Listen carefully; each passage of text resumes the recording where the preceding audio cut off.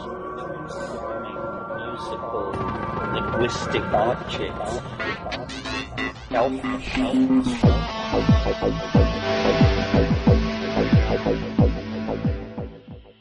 Greetings from Cyberdelic Space. This is Lorenzo, and I'm your host here in the Psychedelic Salon. And as my virtual co-host today, I would like to thank Tyler, Andrew, Joachim, and Michael for buying a copy of my Pay What You Can audiobook, the novel The Genesis Generation. And also a great big thank you again goes out to our frequent donor, Mark C., and who's also a longtime friend of the salon. Also, I'd sure like to thank our fellow saloners who have downloaded a free copy of my novel and helped to spread the word about it to their friends, as well as fellow saloners like Adrian out there on the East Coast, who my friends Chris and Kai tell me is a really big supporter of the salon and passes along the link to these podcasts at every opportunity. And most of all, I want to thank you for being here. You know, my long enforced hiatus seems to have caused some of our listeners to think that my days with the salon were over, when the truth is that I'm just now getting my second wind and will be with you for the indefinite future. And what an interesting future we seem to be heading into, don't you think? And with that thought, I'd like to introduce today's program, featuring a man of many talents and titles, one of which is that of a futurist. As I promised in my last podcast, today I'm going to play something new from one of our favorites here in the salon, my good friend Bruce Damer. In past podcasts, we've heard Bruce talk about elves, egos, and avatars, and about the Evo Grid, which he calls the ultimate nerd project, and also about other topics such as the boundaries of human mind and whether the universe itself is waking up. So how do you top that, I wondered?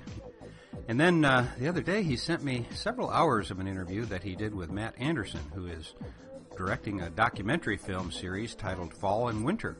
And he just finished filming on the 15th of this month, and if you want to see a trailer for that film, you can find it at Fall Winter Movie, all one word, fallwintermovie.com. Now, since there are about, 19 or so other futurists besides Bruce who are featured, it's obvious that not a lot of the several hours of interviews with Bruce will make it into the final cut. And so Matt has very graciously allowed me to play the entire Damer interview for you here in the salon, which I plan to do in several parts. So right now, let's join Bruce Damer and Matt Anderson, who are having a conversation about what Bruce is calling the Great Crescendo. And then I'll be back with some more about a way that you can interact with Bruce in what we hope will grow into a global trialogue. And now, here is Bruce Damer. What's interesting is the difference or the counterballast between the dialogue of doom and the voices of hope and the innovators of hope for the future. And it's something that you could refer to almost as like a great crescendo. And a crescendo's at the end of a symphony orchestra. It's that last part of the last movement where all the instruments are playing at once. So the cacophonous instruments, the screaming instruments the voices are coming out, as well as the harmonious and the hopeful and the highs and the lows. Everything's happening at once. And I think that in this year of 2011 and heading into the auspicious year of 2012 and 2013 and beyond, we are in the great crescendo of humanity. And what you're doing in this film is you're actually finding this out. You're finding these voices. You're finding extreme voices and points of view. You're going to hot spots. But you're also finding optimistic things for the future and people working on the great projects. And it's a conundrum because it's all happening at the same time. And you say, well, how can all this be happening at the same time? Shouldn't it be just we're all going to hell in a handcart, or we're all going into the Jetson future, right? Shouldn't it be one or the other, one would think. But it's all these voices at once. And it's the mixture of them that creates the glory that is the human crescendo of the 21st century. Now, what in your perspective then happens after the orchestra's done, or after the orchestra? Well, there could be often in symphonies you'll find there's a crescendo that ends a movement, but then there's a quiet, serene, pastoral movement that follows it, and maybe that's what we're coming into. maybe we're coming into the big kettle drum phase, afterwards. It really depends on in a sense, the blend of voices in this time period. So, for example, if you watch, the extreme news media, whether it be on the right or the left, that are very pessimistic and very doom-seeking, because it gets eyeballs, let's face it, and eardrums. So for them, the apocalypse is around the corner. It's Tuesday afternoon, and if you watch that, you get worked up into this fury of a frenzy, or you foam out of, madness, in a sense. But then you actually walk the streets. If you go to China and you see that they're putting up all these wind farms, and they're deciding that coal is definitely not the best solution to generate cheap power, and they're investing. You go to Hyderabad, India, and you find a place with clean, reworked water systems and incredible transportation, or Curitiba in Brazil, or streets in the former Eastern Bloc where people are, sure, they're workaholics now and they're great consumers, but their lives are arguably a lot richer and better than they were. Their diets are better. Back when I lived in Eastern Bloc near Prague, the streams, there was no sign of frogs. There hadn't been an amphibian seen in 40 years because of chemical agriculture, centrally planned farming. And now there's salamanders and frogs again. So you think something on the ground is getting better. Something's getting better. No matter what is going across the airwaves, something's actually getting better. And it's getting better all over the planet. Like South Africa, we all watched the World Cup. And what was fantastic, it was this soccer city with this fantastic African design sort of stadium, and these streams of hundreds of thousands of people pouring into the stadium, and Nelson Mandela showing up and everything. If you had broadcast those pictures 15 years ago, 20 years ago, it was so different. Here you have this, for the moment, harmonious society. They're a sport-loving society. Nelson's a sport fanatic. He's the president now. He's the emeritus leader. They've built some of the greatest sporting facilities in the world. The whole world is in South Africa, and everyone's celebrating.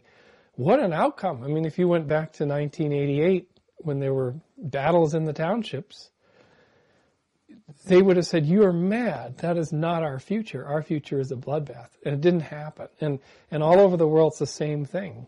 These places suddenly become these glowing, developed, of course there's rampant consumerism and there's obesity and all these other things, but on the ground, everything seems to be just creeping forward and getting better, and there are good ideas. And I think in a sense, it's the dialogue, it's the control of the dialogue that is the problem here. It's the battle of the airways. It's the people we didn't nominate to talk back to us and tell us what our culture is and what our future is and what our politics are and everything. That is the problem. That's the primary problem. So how do you think that? Two questions then. How do you shield yourself, or how do you heal a culture that is in disrepair from that aggression and from that abuse of prodding from something like the media and that sort of thing? This is because it's a form of trauma. And so you, in a sense, if we go back to the birth of advertising, we talked about, I met some of the people who founded advertising and television in the United States in the late 1940s. And these are really seriously bad dudes. These were megalomaniacs, egotists. They were nasty to each other. That industry got off to a very bad start with these as their founders, and they continued.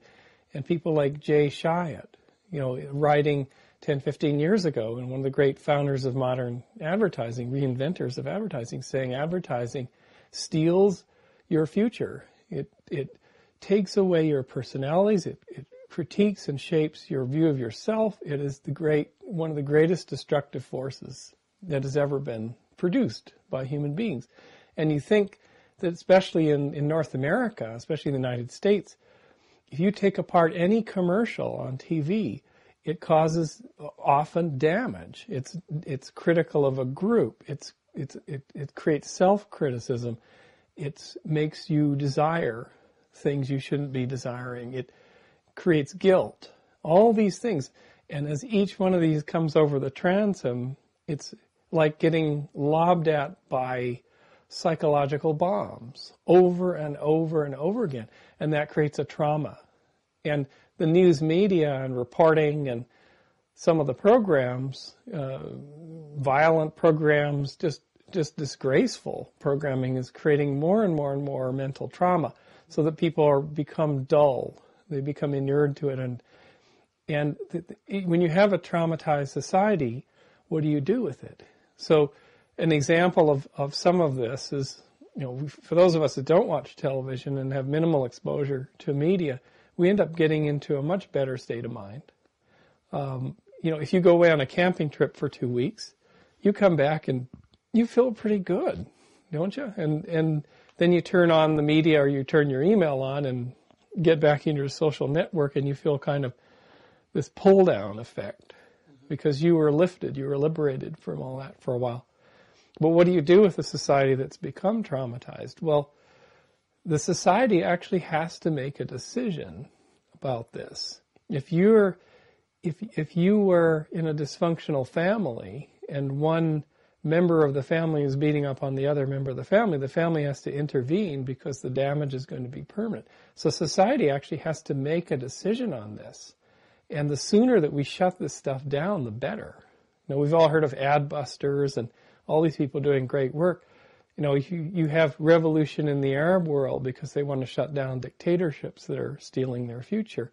What if you had 10 million people marching to say, no, Fox News should not have a license to broadcast because it lies on the air repeatedly. Why is it able to do this? Because Ronald Reagan repealed a law in 1987 that prohibited lying on the air. So Fox News is trying to get into Canada. And Canada's a little bit of a different country, in many ways, and you can talk a lot about that, but they've denied them the license because they're basically saying, you lie on the air and you do a lot of other things that are unlawful in our country. You cannot broadcast here. You cannot set up a local station to broadcast here. You're denied. Well, we as a population, we know that this is happening. We know the damage that they're causing. If you had 10 million people marching on, Fox broadcasting wherever the heck it is, it would shake up a lot of people. It would really shake up a lot of people. If you have citizens deciding, this is traumatizing, this is damaging, it has to stop. You could actually stop it. Nuclear weapons were stopped. The Arab countries are throwing off dictatorships that have been there for 40 years, and amazing things can happen. We could shut down this kind of media. We could roll it back. We could say, look, television was called the Great Wasteland as early as I think the early 60s, right? That was when. But if you turn on your TV set and watched a program from 1970 and watched the commercials and watched the documentaries and the sitcoms and the news, and then you compared it with what we have now, and maybe I'm a fuddy-duddy here, but I would probably feel a lot better from watching 3 hours of TV from 1970, original stuff. It'd be funny, right? It'd be very funny, Slinky toys and macaroni and cheese and Walter Cronkite and all this stuff and Hogan's Heroes, but I would have been entertained, fine. And if you gave me a psych exam after that, I might be different. So why can't we roll back and roll out of some of this stuff and say, it's like bringing the best psychologists we have and say, what is unhealthful? In Singapore, they have laws against this kind of TV. They're very strict controls of what, rampant violence on TV is not allowed in Singapore because they don't want to expose young people, especially to the trauma of the horrors of people being gunned down and all these other terrible things. They just don't allow it, period. What, we could roll back that clock. Mm-hmm. One thing that occurs to me is that television, at least in this country, I mean, we sort of talk about it in terms of America, I guess, because it's the media monster. Media monster. I guess it to me is a byproduct of, I mean, it's all owned not by television companies, it's owned by manufacturing companies and, industrial, if you will, monster, or GE owns 80% of the media or whatever. So in that sense, how do you stop? It's almost like a tentacle of a bigger beast to me, in a sense. And I'm wondering what you have a perspective on that, and how it's propaganda for something larger, in a sense, and a way of life that's lived. This is a hard one to unravel. And a colleague of mine, Larry Lessig, who went from fighting the copyright battles, and now he's fighting corruption in government in the U.S., which means the payola that happens between corporations and elected officials, right? That's one of the things you have to unravel, if you can. And they're making some success here. They're making progress. What they do is they run billboard and radio ads in the districts of Congress people, legislators who are in the pay of, say, the medical industry voting against healthcare reform.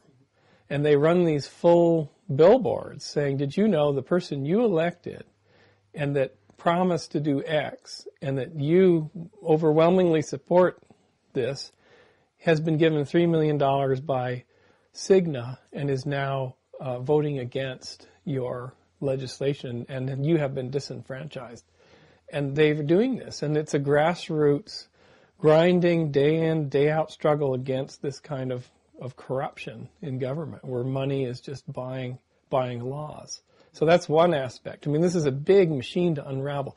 Once you get these big combines out of the legislating business, then you can get in and say, you know what, nobody's allowed to take any campaign money from, except for citizens spending $25 or public financing. Boom. All these corporations don't have the same hold. You can run different candidates than you would because they don't need to raise that kind of money, and they're not in the sway of these interests. And suddenly you can change laws and you can regulate and you can get at them from that angle. There are other ways, which is the legal aspect. What if you could prove, and this is all detail here, but what if you could prove that certain television, TV shows, whatever, are causing trauma in people? Then you can approach it from lawsuits and damages. And this is how the cigarette business got regulated and shut down a lot of places, and no smoking in public buildings first, et cetera, et cetera. So the law is part of it. Sheer public protest, boycotts of these enterprises, continuous, highly organized consumer boycotts, ways to affect their stock price, ways to expose individuals within that organization who are doing hanky-panky, and there's plenty of sources for that. These organizations are not all powerful and all seeing and perfect. They're full of fallible human beings. They're full of human beings who also don't believe in what the corporation eventually does, and it's a mass effect. They don't believe it either. So these things are crumbleable. They're incredibly fallible. So if you attack them, if you decide that General Electric or Mr. Rupert Murdoch or whatever were the problem and the targets, and you had a pretty well-funded, disciplined, multi-pronged attack, you can gradually whittle it down. Because, a mass of 2 or 3 million individual citizens is going to move mountains. And we see this we saw it in the Arab world, we saw it in governments falling. We saw corporations like the one in India where there was the big chemical spill that, I can't remember. They basically went out of business because of lawsuits. And initially that was like, well, we'll just get away with it. And all these people have died. But no, Indians hired lawyers and went after, and they basically bankrupted the company. There are ways to bring these titans down. They are absolutely not infallible. Well, that's encouraging. That's good. 'Cause they get... Sometimes they bring themselves down. As we saw in the financial crisis. They brought themselves down. Yeah, and yeah, I mean, that corruption corrodes, It corrodes, yeah, and the judgment is lost, and ultimately, the truth will out. And I think that all these things that people look at now and they say, isn't that terrible? It seems so obvious to us that this is a terrible thing that's going on. And we think, well, it's impossible that one day it will come to a head. Well, no, it will, because this is the nature of how the universe works. Something that is an untruth that goes on and on and on and builds this enormous structure to support itself eventually cannot sustain itself, and it comes crashing down.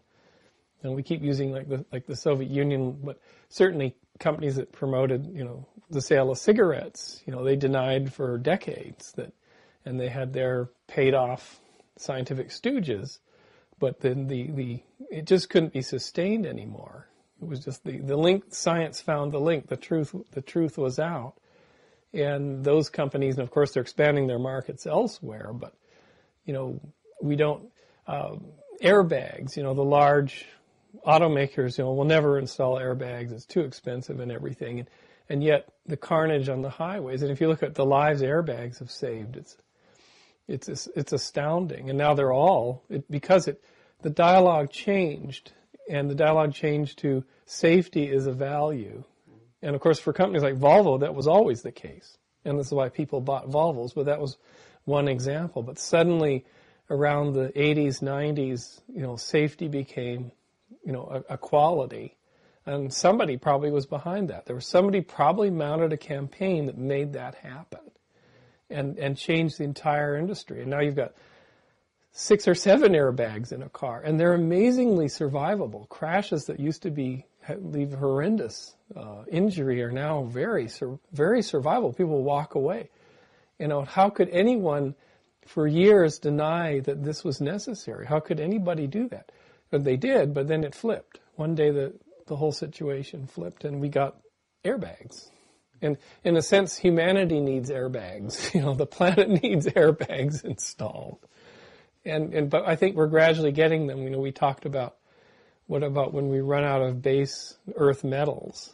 And you can always look. It's the old half empty cup of milk or half, full cup of milk. If you say, well, we're running out of palladium and we're running out of all these very valuable things, well, we are, but it's not. The sky is falling, because guess where those things are? They're in landfills. So come back in the year 2050 and there will be these great machines grinding their way through landfills, which have now become some of the most valuable real estate on the planet.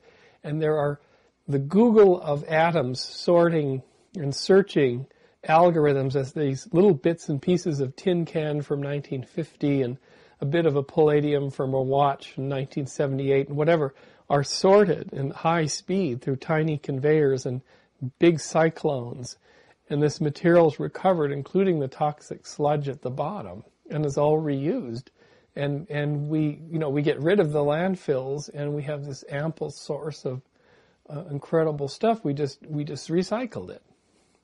So after the great crescendo, the orchestra, and all the voices finish and the sound echoes through the concert hall, and we're left with the audience is sitting there thinking, what's next? Well, I think it really could, it depends on the voices that come through. So if the dour oboes are still echoing and playing, or the trumpets are sounding, or the harp is playing, or a bit of all of it. So, for example, if a crescendo ends up with a big dislocation, so we have a food problem, or we have a psychological problem that rolls through the world, then I think that people will humble down a bit.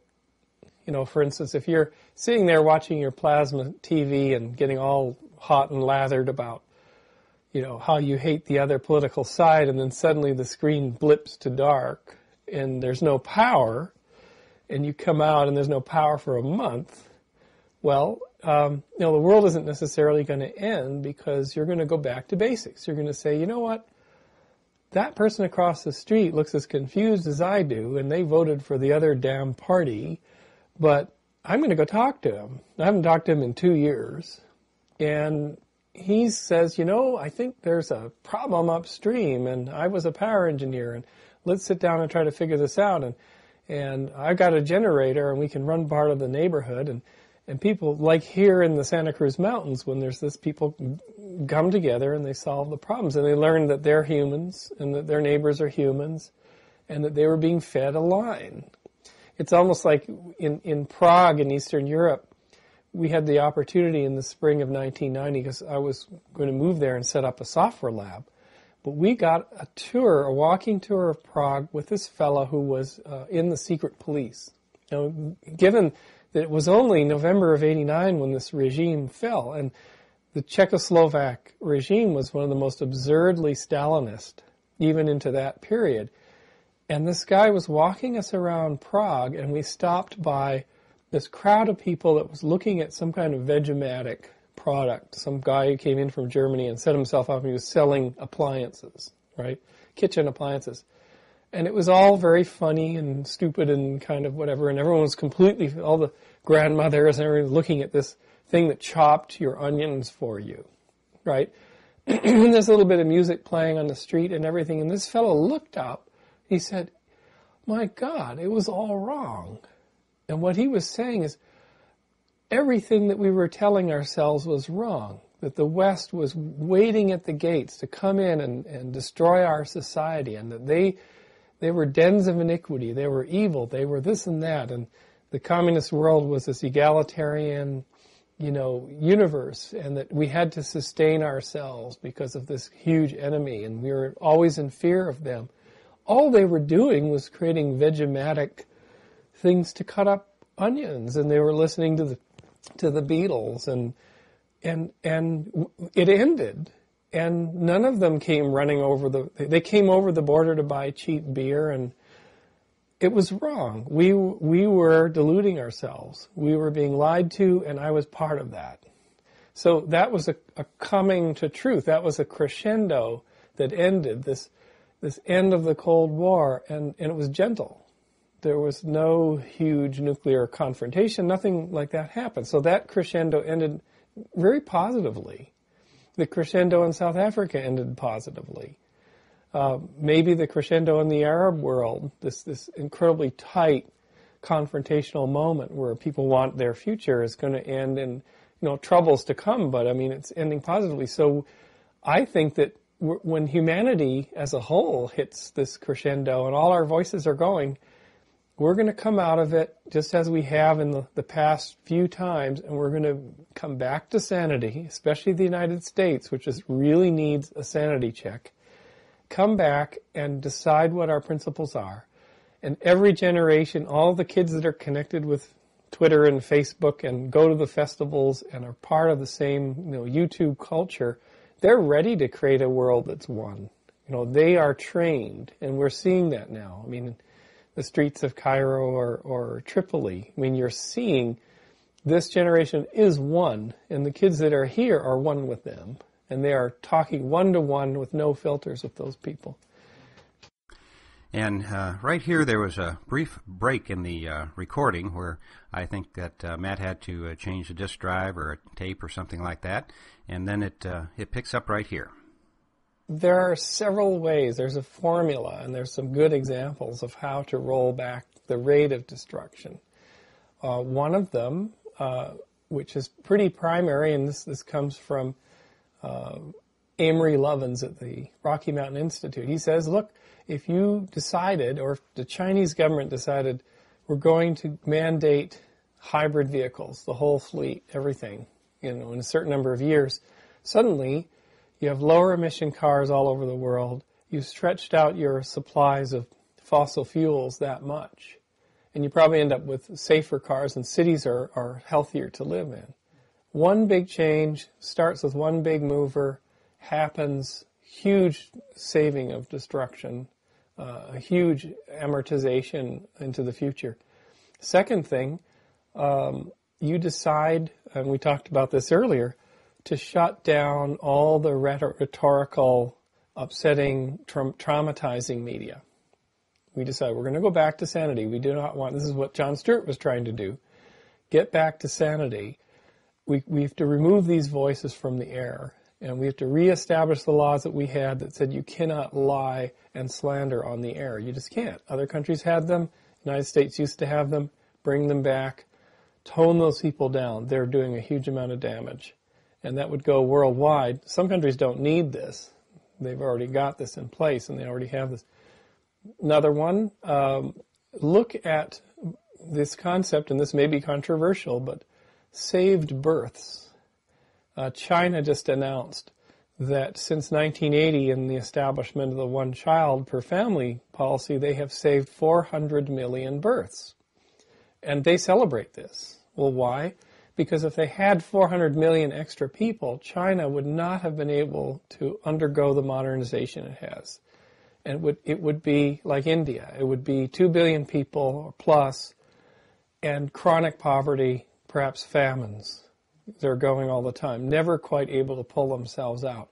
Because of the one-child policy, which most Chinese comply with, you have the parents and all their attention on that one child, all the education going into that one child. The wealth of the families is focused on the inheritance of that one child. You have a build-up of the whole population. Your pressures on the environment are less, on resources and on cities, and everyone's living better. If we had a one child per family policy or social norm in many parts of the world, especially the developed world, we will reduce the pressures on the future, and people will live better in the future. There will be fewer people, but they will live better. And it could be that some families have 2 children, but in general, most families are conservative and they try to stay. Maybe they have 1 child and they adopt a child that needs a home. Just the right thing to do. That would be an enormous positive. These are large things. These are very large. Another big positive thing we can do, apart from investing in renewable energy, which is now happening, it's back since the 70s, is look at the food production system. And this has been a focus of your film. But what if, outside of buildings now, you have fuel cells, these great cubes that sit and they run on natural gas and water supplies, and they power buildings, and they're much cheaper than buying off the grid, and it's a fuel cell as was developed for NASA for use going to the moon and on the shuttle and the space station. What if we develop the technology of the food cell, where basic elements come in, and you think hydroponics or the creation of tofu baths, similar to that. And power comes in, food stock comes in, and out come foodstuffs. Could it be algae produced? Could it be fermentation of materials, of basic materials to produce things? Cheese is, cheese is a food cell product already. Bread is a food cell kind of a product. But could we create such a thing so that you can place this object down and get good quality, no pesticides, herbicides, food produced locally, doesn't have to be transported. You can grow textured proteins, or you can actually grow meat cells. You can take all the cattle off the land, and cattle on the hoof will be a premium type of thing. Like an Angus steak will be something that will be expensive because the ranchers are now paying a lot for fuel, and people don't want to live that lifestyle. It's damaging to the land anyway. They will still be there, but it'll be a premium business. So the food cell, the coming of this way to make food and to replace highly damaging foodstuffs with much more sustainable, less damaging foodstuffs. And if you go into a grocery store now, you will see substitutes for milk, substitutes for meats, substitutes for seafood that used to be caught in the wild. All of these things are replacement products that are less damaging to the environment, and they're easier to produce, and they have less toxins in them. And so that is a gradual replacement. And many of them are food cell type. They're manufactured. So in bringing this back to all of the basics, if you look at the International Space Station, which has just been completed as we sit here, it houses 6 people. It can house 6 people long term. They recycle their urine to drinking water.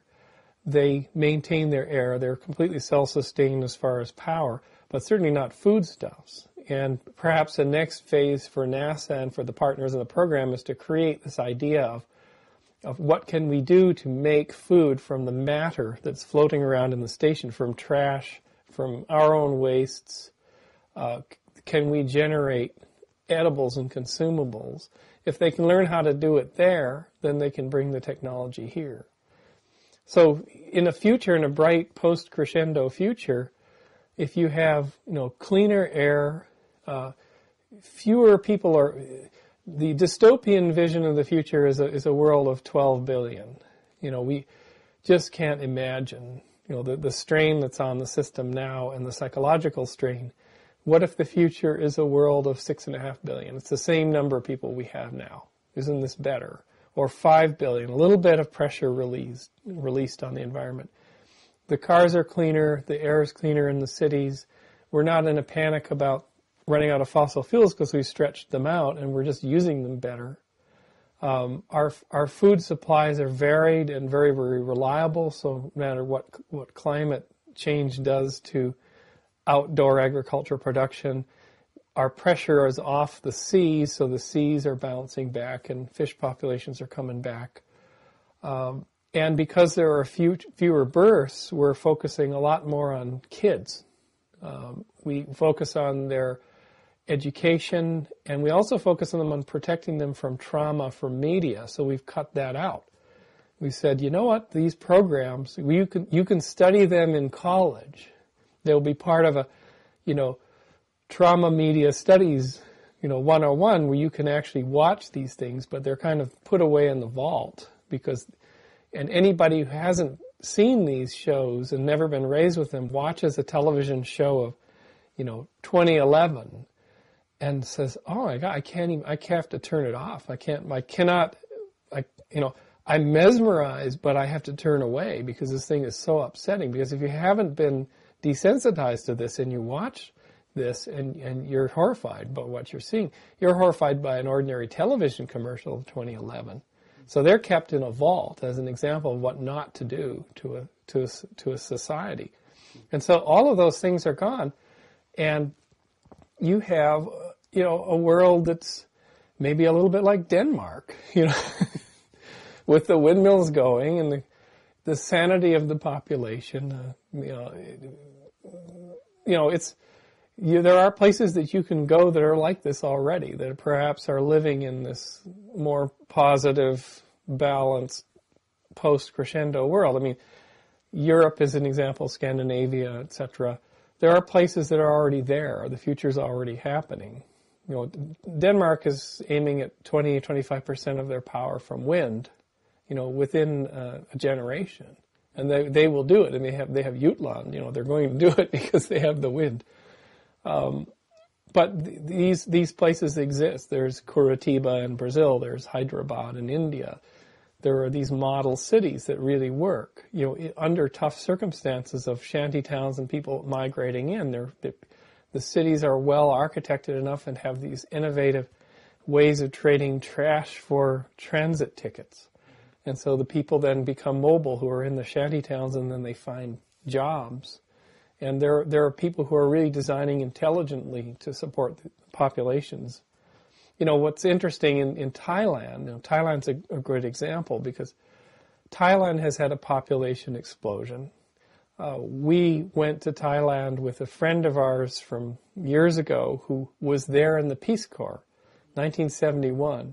He took us to the point in Bangkok where the edge of the town used to be. We had to drive like an hour from where we were in built-up Bangkok in toward the city to find the edge of town in 1971.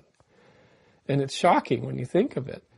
But the king of Thailand, who's a revered leader, his whole thing was long-term thinking. He said, we need to improve every sector of our society by a couple of percent a year in measurable improvement. That goes from water quality to the children's education and literacy. Every sector must grow and improve, but we also have to keep ahead of our population growth. And they've done it. I mean, Thailand, the canals are cleaner than they were, and all around them was raging wars. There was the Vietnam War on one side and Cambodia, and then you had Myanmar and Burmese juntas and generals on the other. But Thailand developed and grew and grew and grew because of this long-term thinking. And orchid projects to royal projects, to help displaced people and hill tribes people, to the development of different industries, the jewelry industry, the electronics industry. It was all done with some thinking. Now, of course, Thailand has problems. It has political problems and et cetera, but it really has come a long way, in those, since the dark days of the Southeast Asian wars. And they just did it incrementally. One thing that comes to mind when you're talking about this technology that will help manage and improve things, a lot of it has to do with changing regulations, saying we can't have destructive media, we can't have these sorts of things. But to me, it seems like that's going to happen if there's a participatory democracy, if there's a participation in this regulation coming from society itself. And I feel like, at least in this country particularly, but probably most other places in the world too, there's tactics of coercion, of intimidation, of panic, brainwashing, all these things that have allowed the population to not seize and take control of their destiny. And maybe there's something about that dynamic you can say from traveling around the world you've seen. Is there? Yeah, the level to which people participate in their own governance and their own lawmaking, certainly varies all over the world. But what it really comes down to is just a small group. There's a small group of people who are manipulating the levers of power and doing what we would consider disenfranchising or not positive, productive behavior, because they're feathering their own nests and they're doing things at the expense of others. But there's usually a small group of people who are opposing them, and it's the drama that plays out on the stage of these two groups, and the rest of us are pretty much just sitting eating our popcorn or not paying attention. Because, frankly, it's a lot of energy. It takes a lot to engage in that. So Larry Lessig and his group at Change Congress or Fix Congress, they're fighting corruption in the U.S. political system by saying, you can't, use payola. You can't go and, if you are a big industrial combine X, go and buy a politician to get a law changed, because you're disenfranchising the population that may or may not have elected that person, and you're wrecking the future for your own short-term gains. And so he's one very smart guy with a very dedicated group that has entered that stage and saying, we're using all the tactics we know. We're going to run billboard campaigns in your district. We're going to run radio commercials, and we're going to hit you right at home to say, well, you accepted $3 million from this large healthcare company to vote against the healthcare reform that your constituents actually voted you in to enact. And you're just, you're engaging in a crime, which is what this is. And so those people have the power, and if they have a little more support from the public, if there was a rally on Washington, for something like an abstract thing like payola and government, I think some people would turn out for it. If there were 3 million people marching on Washington behind Larry Lessig, it would make an impression. It doesn't have to be the whole population. Boycotts, consumer boycotts, massively effective on companies. You have no idea the panic that is induced by stockholders and board members if they think that this is happening. The power of new media. There was a woman who had a Maytag, I don't know if you heard this, she had a Maytag washer, right? And she had 40,000 followers on Twitter. She was just a very good Twitter person. And her Maytag experience was so poor. We've all seen the ads, like the Maytag repairman does nothing to do because these things never break. Well, she Twittered this whole thing for weeks about trying to get her laundry is piling up, and all these people, she wrecked the Maytag brand in about, a month. And that they didn't even know where this was coming from. And suddenly they have this incredibly bad reputation. So the power of this media and the power of an ordinary person that gets a following to move things. And we see this in Egypt. We'll see this more and more. We'll just say, suddenly there's a person who, through tweets, has brought down a big thing or brought down a politician or something. Now, of course, there will be a lot of noise there, and there will be a lot of false positives. I mean, you remember the BP oil spill, the guy that got the Twitter address, it was like BPPR America or something. And then he was putting out these statements about BP, and people thought it was the official BP feed, right?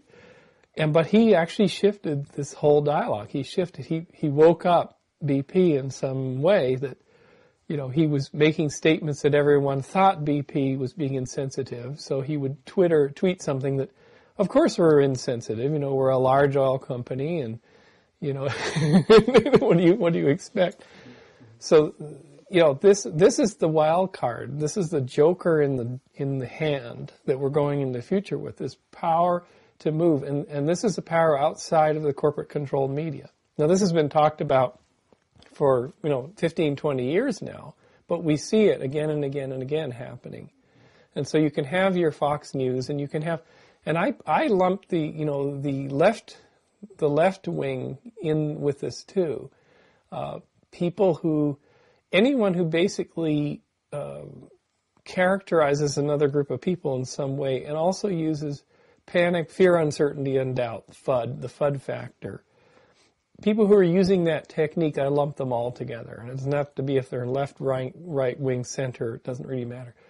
What really matters is real experience of people on the ground, on the street, and their lives. That's what matters the most, because that's the reality, and that's what the future we're going to live in are those people. So if somebody is tweeting and saying, I'm in a desperate circumstance, I've been foreclosed, you have no idea what this is like, and suddenly you get this one tweet in the wilderness, and it blows away all of the reporting and all of the mumbo jumbo about financial this and that. What really matters is what happened to this person and the pain that they're going through. So, for example, a story about I've been foreclosed and my life is ruined. That person gets angry enough, they could create a movement, and that the power of those words of that I've been foreclosed, and the anger is directed all over the place. But there's also if there's a productive aspect to it, like, I don't ever want to get into a circumstance where I'm in having to pay a mortgage for 30 years. It makes no sense. One, I'm 60 years old, and two, this whole system just doesn't work. It's a system of usury to extract money out of people. We need to invent a new way to house ourselves. We learned our lesson. We're not going to go back into this again. And so that could start a movement of alternative financing of housing. And when I went to Eastern Europe in the early 90s, I explained to people this idea of mortgages, and they thought I was crazy. They said, "You're crazy. Why would you indenture yourself like a slave to make these payments, which seem to be pretty high, to this organization?" And they take all the interest in the beginning, and you're able to deduct that, but big deal. And you work for 15, 20, 30 years, and because you have to move, you never get it paid off. You always go to another place. Why would anybody sign up for that program? And I said, well, how do you get a home? Well, we have some land left by our grandparents. We go looking for bricks. And the fellow that I stayed with near Prague, he had this dog-eared handyman's book of how to build a house that had been passed around probably to about 300 people. And he read it cover to cover. It was in English, actually, English and German. And then he learned from that book how to build a house, and it took them 15 years because there was no building supplies stores or nothing like that. You actually stole it from government construction sites and things like this. Now, that's not a way to get into a house either, but it's, in a sense, it's better because the people built it themselves, and they were not, it wasn't a thing of usury. So somebody could change the world just by tweeting their story, and if it's a powerful story and people organize around it. But then there can't just be protest. It can't be like the 60s. You can't be just against. You have to find out what you are for, not just what you are against. That's the key to this, to getting through the crescendo. So there's one instrument that's left at the end that has a positive note. That's great. It makes me think, maybe one more question before we take a break, but it makes me think about this Buckminster Fuller quote saying that in his lifetime that the literacy rate had gone, I forget by what fold, but basically when he was born almost nobody was literate, and in his lifetime the majority of the population of the planet is literate, and that removed the need for managers and religious priests, leaders and all of these people, these roles that we've lived with for thousands and thousands of years. Is that what we're seeing now as a transition from now people are educated enough or able to educate each other and themselves enough where we don't need these leaders leading a blind mass? Is that something you think is... I think we are seeing that. We are seeing, it's Timothy Leary's old adage, don't trust authority, think for yourself. Now, of course, what you see, this is this mass effect of people who can become wise to things. They become wise to the tricks of the commercial world, the propaganda world and the commercial world. So they don't quite buy that. They're empowered. They work as a freelance agent at home, so they've learned how to run themselves as a business. They're not tied to a job, or they know that they can go from startup to startup. It's a little bit less stable a life, but it's more empowering. They're more of a pioneer. They're empowered all over the place. They could be a minority, they're empowered. They're a female, they're empowered. They're a kid, they're empowered. They have more communication tools in their hand at age 15 than NASA's engineers in mission control in 1969. This kid is carrying around a way to get information from a global data bank. That's empowerment. That's a tremendous empowerment. So what I think you're seeing is, in the most positive view, the death rattle of those who used to enforce by hegemony. So the death rattle of religion, all controlling religion. You see this in the Catholic Church, in the scandals that whole countries have risen up and said there was abuse. This organization traumatized the whole population, and throwing it off, changing laws, bankrupting the dioceses. This is a major change, and so the Catholic Church is having to finally adapt. And this is a very top-down organization. Yes, and so the noise level, the shrill pitch of the former hegemonists is reaching a fever pitch because you're completely losing control. And of course, at the same time, you have conspiracy theory. Now, what's interesting thing about conspiracy theory is that is actually part of disempowerment as well.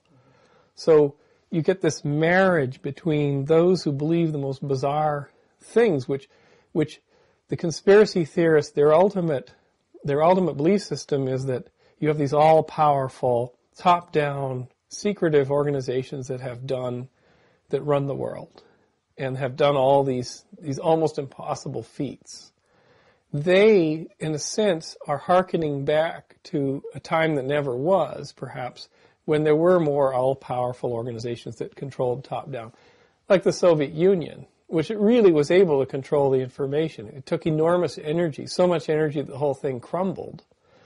But they're hearkening back to these mythical times. And in a sense, the conspiracy theorists, I believe in a sense, they hope that this is true. Because, of course, if it's not, then they're made out to be fools. The largest fools, bury your backside for a little paddle, because you've just made an incredible fool of yourself if this is not true. So they are, in a sense, hoping for this to be. But then on the other side, you have the demagogues and the media people struggling to come to terms with the fact that they can't control the situation. Nobody is in control, and what they are doing is they're raising the level to a fever pitch, the dialogue, the voice level, because the whole system is so out of control that they feel in a grave state of panic. So in some sense, the conspiracy theorists and those on the other side that would like to create the conspiracies are our partners, in a sense. But I hope and wish that it is a death rattle, because we just don't need either of this. We need none of they're very destructive. Yeah, most definitely. But then you sort of the address for a second that there's something about mythologizing or hearkening back to this other time. So it also seems like, in a sense, what is the mythology we're entering? What is the new mythology that is not the listening to the preacher at the pulpit or whatever? What is the new mythology of our culture then? How does it? Because we will have to have a myth, I would assume, or a mythology to some degree. What do you think would be the change between the old? I think sitting here on the west coast of North America, where of course we're like Manhattanites. There's that famous poster of Manhattan that shows Manhattan, Central Park, Fifth Avenue, whatever. And then there's a sliver of New Jersey, and then there's 2 palm trees, and that's California, and then there's like a blob saying Asia. This is the New Yorker's view of the world. So sitting out here in, the edge of the West, we think of the crescendo, the post-crescendo, the emerald civilization. That's what you might call it. It's sort of the emerald civilization, the azure and emerald civilization, where you have clean air and water, where you have, people. It's almost like, if taken to extremes, the Na'vi in Avatar are living in harmony with nature and having a little bracelet where it connects them with the net, so that they can both live in a high-tech world but live with very much planted on the ground. I mean, those are very extreme visions. But I think every one of us grew up with science fiction films showing electric cars and happy socialized people in, wearing funny jumpsuits, in these 70s and 60s sci-fi or 80s sci-fi. And we think of it's calm, and there's no wars, and there's, maybe no currency, and everybody gets food by, putting their finger on a glass plate, or, who knows, all these, the Federation of Star Trek and whatnot. I think that's probably pretty unrealistic, but I think that the trend, certainly the trend is that all over the world, I mean, you fly, I've been to China pretty frequently. You go to China, and the media would have you think that, you're entering this place of gulags and slave labor camps and everything, and that's the last thing. I mean, certainly maybe that's there, but when you go to China, you see 24, 25, 26-year-old bright faces where they're learning constantly. The working population is very low. Everyone helps everyone else. You go through security at the airport, and it's far nicer than here. There are never any lines at airports. They have 60 security desks to check the passport. 60 in parallel. You just choose the one you want. When you have the numbers, people are polite, they're courteous, and this level of service is higher. The aircraft, the interiors are better. The food preparation and presentation is better. The positivity of the people is there. Certainly they live differently, but their attitude is so refreshing. It's almost like, to some extent, when you go from the United States to Canada, you find the same thing. You find this refreshing, oh, thank goodness, I'm out of that pall. I'm into a place where there are no fighter jets in the skies and no screaming people on TV, and where there's a healthcare system, et cetera, et cetera. So to some extent, the future is being made around us. The future is in little places like Canada, or big places like Canada. It's in the bright eyes of a girl in China who's trying to learn English, and she's working in a hotel, and you connect with her, and you give her information about a school, and then you give her $100, and that pays for her entire school, for learning English. I mean, that's a future. That's a crescendo future. I go to Pakistan. Pakistan is a hot zone. Pakistan in the media is Armageddon, happening. I go to Pakistan because I work with a company that has software engineers. There's over 200 software engineers in Islamabad. And it's amazing. These people are profoundly good at what they do. Many of them are devout Muslims, but they're Twitter Muslims. They're very high tech. They're not proselytizing the religion. They're simply good human beings. Their religion gives them strength. It gives them work ethic. It gives them clarity of deciding what's good and bad. It's all the good things that religion are giving them. They're engineers, sure. But for every one of them that's working in software, there's 60 or 70 people that benefit. So their immediate family, the family in the village, etc., that one salary benefits all those people. They are at the forefront of helping a very troubled part of the world move into a positive future. They're building products that are used by Swiss banks. They're used by the Library of Congress. They're proud of their work. It's world-class work, and it's being exported all over the planet. So even from a place like Pakistan, there's this goodness. There's this cycle of goodness that's going on. So the future of Pakistan is being made in little pieces of Pakistan.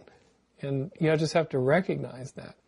We talked about South Africa. We talked about Brazil, about India. And to some extent, one of the biggest places where the big problems are is the United States. You're listening to the Psychedelic Salon, where people are changing their lives one thought at a time. And I'm going to have to agree with Bruce that some of the biggest problems holding back a more promising future right now are to be found right here in the United States. But I'm going to let you chew on that for yourself and see what you come up with. Personally, one of the main things I'm taking away from what Bruce just said is that, and I quote, "To some extent, the future is being made around us," unquote. And if you're a regular over at the GrowReport.com forums or on the Virtual Vapor Lounge or the Dope Tribe's new international online call-in radio program, Planet London Radio, which you can find over at Justin TV, JUSTIN.TV, well, then you're already well aware of the conversations buzzing all around the planet where the future is not only being created, but is also looking like it can actually be quite enjoyable once we get through this great shift that is now underway, or as Bruce says, the great crescendo. Also, I hope that if you can, you'll be attending the Breaking Convention Psychedelic Conference that's being held at the University of Kent at Canterbury in the UK this coming weekend. Although I can't get there myself, I'm sure that we'll not only have some first-hand reports about the conference, but that the organizers may also be able to maybe send us a few recordings of some of the talks that we can play here in the salon. And if you're like me, you aren't in a position to do much traveling right now, but still want to engage in the personal dialogue with some of the people you've heard here in the salon, well, we're going to experiment with something that you could think of as maybe a delayed Q&A session with them. Now, should this actually take off and be a big hit, I'll, of course, claim credit for it myself. However, the truth of the matter is that this was actually Bruce Damer's idea, and I personally think that it's an excellent step in the right direction, namely finding the others and hearing their voices. Now, our working name for this new format is a global trialogue, and here's how we think it could work. The idea is that each topic begins with a question from you or one of our other fellow saloners. And the most direct way to ask your question is to go to Bruce's website, damer.com, DAMER.com, and then scroll down to the bottom of the page and click the link labeled Contact. And that will take you to a comment form that Bruce personally checks every day. Also, I plan on starting a thread on the Psychedelic Salon forum over at the GrowReport.com, which is the most friendly and flame-free site I know of. And I'll pass those questions on to Bruce as well. Now, for the questions that we pick to trialogue, we hope that we can get you to record your questions so that your voice is added to the salon as well. And if that can't be arranged, we'll have somebody read it for you. And from your question, Bruce will proceed, and hopefully we'll be able to find some sound bites from previous podcasts where another speaker also had something relevant to say about your question. And with luck and a little editing, I think we can even use multi-part questions. In fact, they may even be the best way to go if we really want to make it feel like a trialogue. Now, we've already received 2 interesting questions that we'll begin with, and we're hoping that this will grow into a frequent and regular feature of the salon. I've only mentioned this briefly in passing over at the Grow Report forums and on another thread, actually, and that's where the first questions came from. Interestingly, one of the comments was something along the lines of fearing that Bruce maybe would get too many geek questions, and that may detract from the direction of the past programs. Well, I think I have an answer for that as well. So if you really want to geek out with a question and it doesn't seem to work here in the salon, I also have another podcast channel that I began several years ago. However, I only got around to producing one program for it. And you can find that at www.matrixcast, all one word, matrixcast.com. And there you'll find a podcast of a long conversation that Bruce and I had back in 2007 when we were on his farm together. And one of my favorite quotes from that conversation is, "Stars are temporary interruptions in dust's normal life cycle of just hanging around." Nice thought, huh? So if you have a question that you'd like to ask Bruce, please go to damer.com and let us hear from you. Also, hey, let's not forget that this coming Sunday, April 3rd, is what has come to be known as Terrence Day, when we celebrate the life and work of the bard McKenna, who left the planet on that day in the year 2000. Now that I think of it, it seems just like yesterday when that happened, and yet how can 11 years have gone by since then? Anyway, I know that on that day, Bruce will be hosting a gathering at his farm when friends and fans of Terrence get together each year. And for my part, I'll be calling in to justin.tv/Planet London Radio, which airs from 7 p.m. till midnight in London time and 5 to noon here in Southern California. And that's this Sunday, April 3rd. It's really a great place to hook up with some of the people you know from the forums and from some of the great podcasts over at dopefiend.co.uk, where I'm proud to admit that I'm also a member of the Dope Tribe myself, and I hope that you can join us for what has now become a regular Sunday event. In closing today, I'd like to pass along an interesting thought that I heard this past week, and follow that with a song titled "Don't You," and it was written and is performed by my friend and our fellow saloner, Encore. Now, the thought is something that my teacher said the other day, and it has really caused me to do some serious thinking about myself. It goes like this. Ultimately, there are two things that human beings never regret about their lives. One is having had courage, and the other is being themselves and not someone else. As simple as that sounds, it can hold profound implications for you, or at least it did for me. You see, when I think of courage, I don't necessarily think of somebody running into a burning building and saving a child or something like that. To me, that's heroism, and it is something different from courage, which, again, for me, maybe not for you, but for me it implies a serious thought process as opposed to an immediate response to a critical situation. To me, courage means getting up on a cold winter morning and going to school, no matter how irrelevant it may seem at the time. And courage can be found in the people who each day go to a job that they hate, but they need in order to fulfill some financial obligations they have, or to support a family that may not even appreciate their sacrifice. But you do it anyway because it's the right thing for you to do at the time. There are a lot of ways to display courage in your life. And the second part is even more elusive, being true to yourself. I once had a friend who is much like the character Ricky in Trailer Park Boys, the off-the-wall comedy series out of Newfoundland that came out a few years back. My friend once said, "Everybody wants to be like me, but nobody wants to be around me." Well, that's not what I call being true to yourself. In my book, it's just being called a jerk. Not that we haven't all been attracted to big jerks from time to time. It happens to all of us.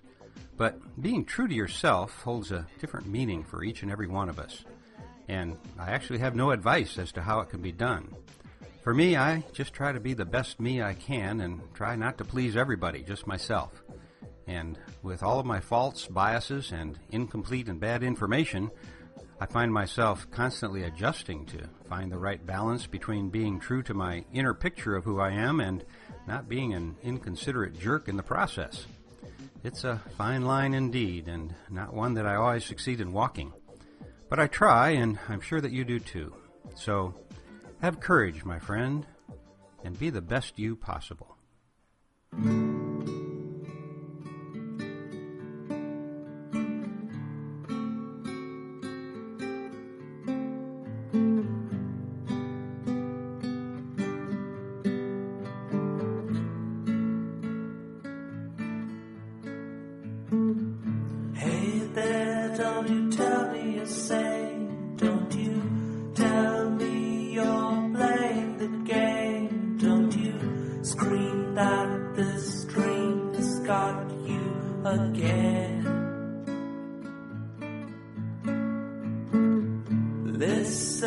don't you hear it again? Don't you fear that shadowy pain? Don't you wish that this time was not your only friend?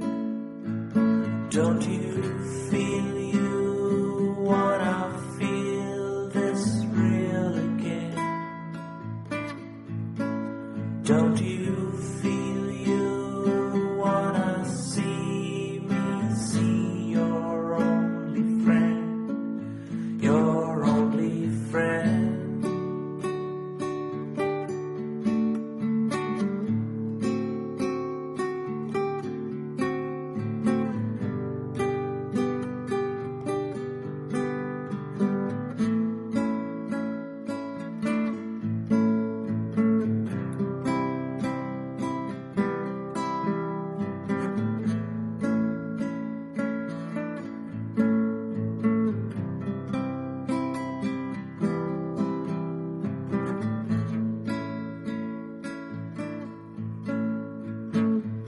Hey there, you're lying again. You are playing that same old game. You are trying to tell the same from insane.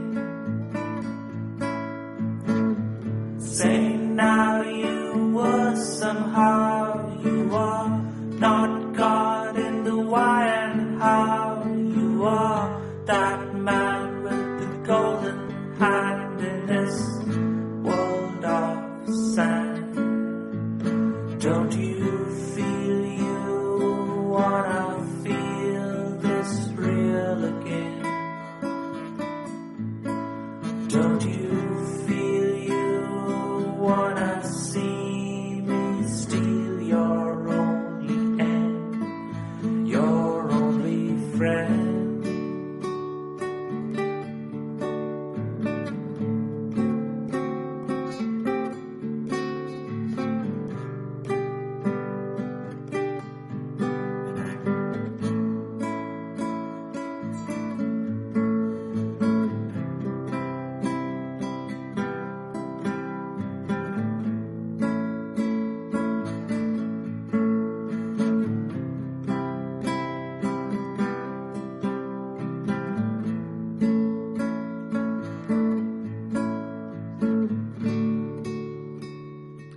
And for now, this is Lorenzo signing off from Cyberdelic Space. Be well, my friends.